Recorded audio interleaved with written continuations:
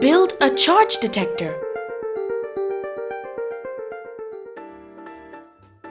Did you know that rubbing an object, such as a plastic comb, gives it an electric charge? Let's find out how to detect an electric charge. You will need a long nail, round card, thread, scissors, a plastic comb, aluminium foil, a glass jar, and sellotape. Push the nail about 2/3 of the way into the center of the round card. Tie the thread tightly near the sharp end of the nail, like this. Cut 2 small rectangular strips of foil and attach them to the ends of the thread with sellotape. Now, place the card on the jar with the foil strips hanging inside. Tape the card.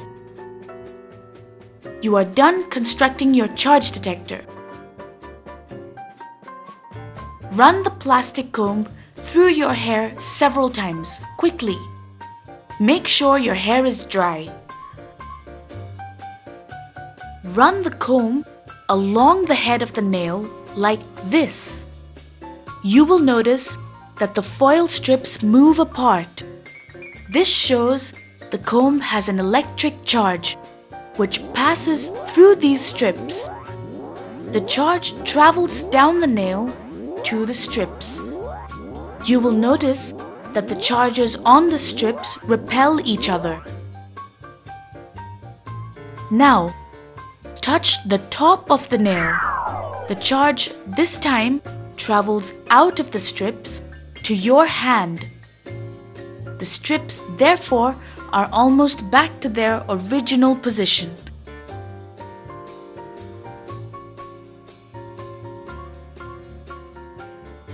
So we see that rubbing certain materials together can cause the buildup of electrical charges on the surfaces. Now that you know how to make a charge detector, won't it be fun to make a lie detector?